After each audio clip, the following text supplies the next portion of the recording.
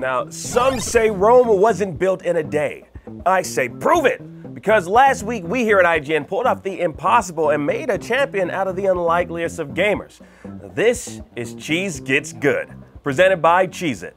Alright, now last week, Cheez-It's very own Cheese somehow managed to beat Ron Runches in a nail-biting race of Forza Horizon 5. Cheese wins! Congratulations, Cheese!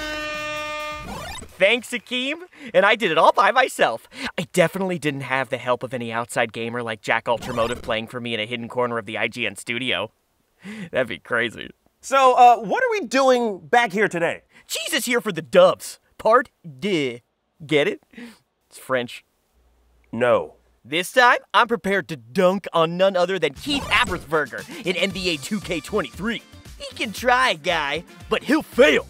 And when I beat him, everyone at home will get a chance to win all sorts of fabulous prizes, including a custom Xbox Series X, which I've affectionately dubbed the Xbox Series Cheese. I know.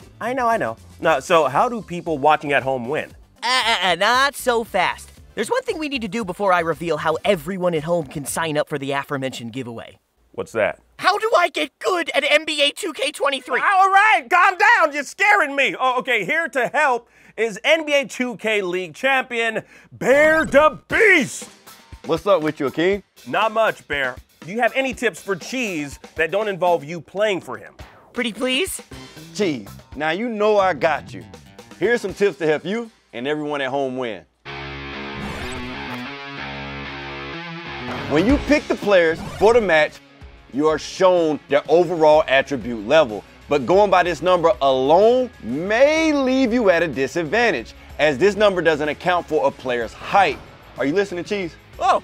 Tall players, like me, have an easier time catching rebounds, intercepting passes, and defending from other players, while shorter players, like you, can be more agile and generally a bit better at shooting. Try changing your team composition if you're struggling with a certain aspect of the game, and match your opponent's height and attribute levels to yours if you want to even out the playing field. There's so many options. What should I do? Size matters. Taller players are normally stronger and shorter players are faster. Got it. What else you got? When the opposing team has possession of the ball, the fastest way to switch control between your players is to press X or A. Pressing R1, RB followed by another button is a decent way to manage a larger team, but it adds an unnecessary step in twos. So when you're playing 2v2, don't do that. With the one button method, you can now play a more active role when defending, as you can multitask and take control of both of your players in order to keep the opposing team at bay. One button? Sounds like my kind of game. These tips should help you out to beat Keith in the 2v2. Thanks, Coach. Promise to do my best and remember your pointers. Oh, one more question. What's up? Talk to me.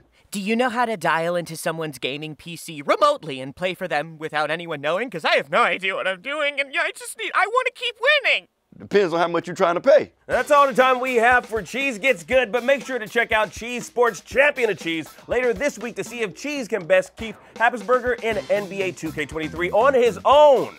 All right, and don't forget to sign up for the giveaway at cheesewins.ign.com or in the description down below. If Cheese wins, you'll have a chance to win the grand prize, a custom Xbox Series Cheese.